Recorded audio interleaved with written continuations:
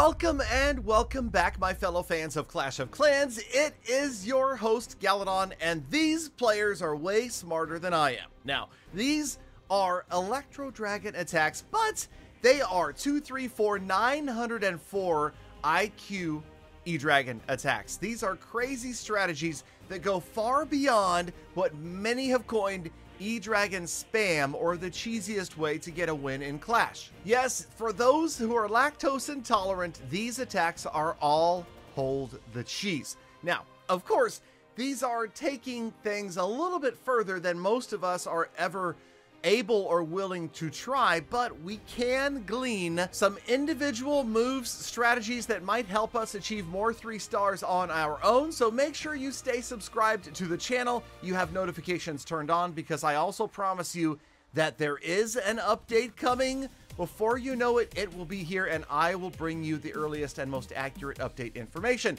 Also, please continue using code Galadon before you make a purchase in the shop. It is helping out a great deal. And remember, if you make a purchase without using any creator code, all your healers will die to Seeking Air Mines. Now, check out Nabrax and the sneaky goblins that came out of that Stone Slammer, and while it looked like it was a big mistake, nope, there goes the Town Hall. Just as planned. It seems different to bring a Stone Slammer to snipe the Town Hall, but that's exactly what we saw there.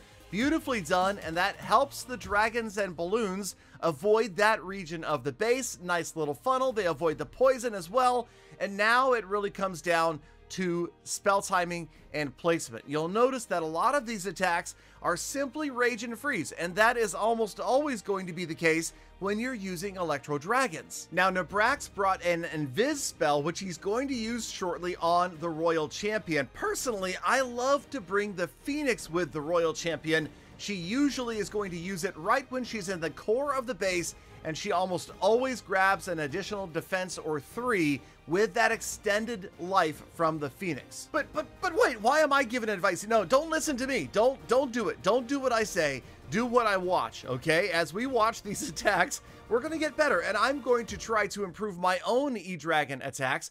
But yes, obviously, these guys do much more than spam. These attacks are against nearly fully or completely maxed out Town Hall 15s, which I just talked about in the other episode that other day, over there, back there, if you watch the channel, how difficult it is to pull off a 3-star as a pro player against a pro base. The percentages have really dropped of late, and I'll be honest, I'm hoping to see a balancing that allows more average players to pick up triples at Town Hall 15. Now, there went the Royal Champion. She used that Invis spell to survive a bit longer. She's going to come out, wipe out everything else, and Nabrax picks up a beautiful 317 IQ E-Dragon attack. But we are not done.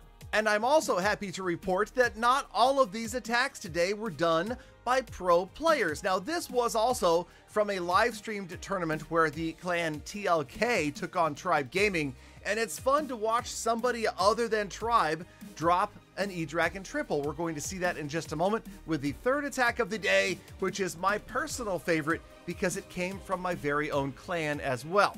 Now, this looks a little bit more like the E-Dragon attack that Galadon uses, using Invinciblimp to get in and after that Town Hall, although the blimp here does not get all the way to the Town Hall. In fact, watch what happens when the blimp drops. That's right, you've got Invis spells and super minions raining down death on all structures in the area, and that's what made this a 700 IQ attack. Look at the Town Hall obliterated as the minions target anything outside of that range of the invisibility spell. Absolutely genius. I love that idea. I also enjoyed the very beginning of the attack. If you saw the combination of balloons and super loons to take out an air defense at the top of the base, that also helped a little bit of funneling. Then, like we saw in the first attack, the heroes come down later. The heroes have also received a bit of funneling, and they have a very small area to focus on. In fact, Notice that the E-Dragon portion is just about done. There was actually a super minion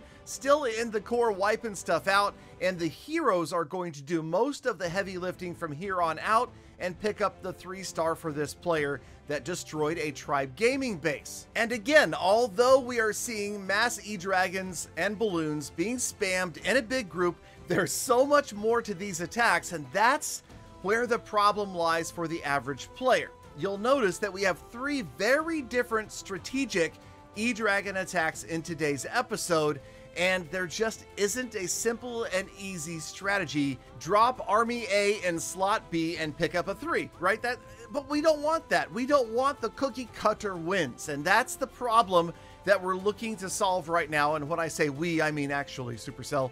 They want to make it so that the average player can enjoy an occasional 3-star, but professional players are not spamming and winning 3s time and time again for perfect wars, which would make any sort of esports competition almost impossible. Is the idea of a whole new difficulty level just for pro players a possibility? Probably not, but that would be kind of cool if there was just a slight tweak that made all of the defenses tougher and all of the offenses a little bit weaker, and that way pros could play on a different scale, average players could still have fun. And okay, let's talk about this one right here from Ra. From my clan, use code Galadon. This, I thought, was an absolute genius use of Electro Dragons. I love right here, look at the entire corner being wiped out by an E-Dragon and a baby dragon. This is also a beautiful little funnel for what's going to come next. Watch the Barbarian King come down here and help work to take out the defending king and the defending clan castle troops. Here comes the king, here comes the queen. They're going to take all of this stuff out with a nice little poison spell. And then up at the top of the base, we've got more funneling happening with the royal champion rolling in after that expo. So the E-Dragons, and this is again the key. Spam, no longer a thing in 2023, but surgical E-Dragons, surgical precision, taking out things like expos, single target infernos. There you go. Notice the entire bottom left of the base is devoid of any sort of defenses. In fact, as the heroes move clockwise around the base, what you're essentially going to see is an E-Dragon attack go take out half a base, right? We are now at 50%. 50% damage, and the E-Dragons are not even down yet. So what I'm learning here is, hey, yes, funnel the dragons, take out the high value defenses, and then overpower the rest with your beautiful E-Dragons, especially over a base that's pretty compact that allows those E-Dragons to use their chain. Now, yes, beautiful use right here of the Flame Flinger, gonna roll right in, taking out the Town Hall and the Eagle Artillery. A solo dragon on the bottom right with a rage spell. Now we're at 2/3 damage to the base, and the E-Dragons are still not down. What?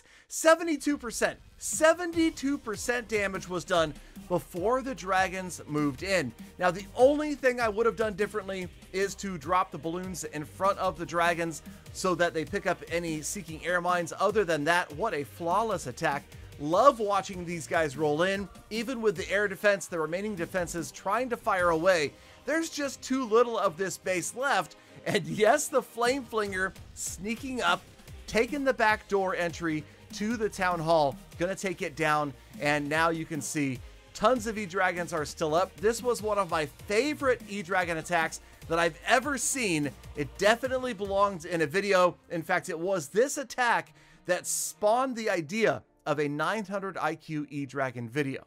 I certainly learned some things that will improve my E-Dragon attacks. I hope you did as well. And thank you for sticking around all the way to the end of the episode. Galafam, now get out there. Make the best of the rest of your day, week, month, and year. Be kind to other people, animals, and the planet. And I hope to see every last one of you back here again tomorrow for more full attacks.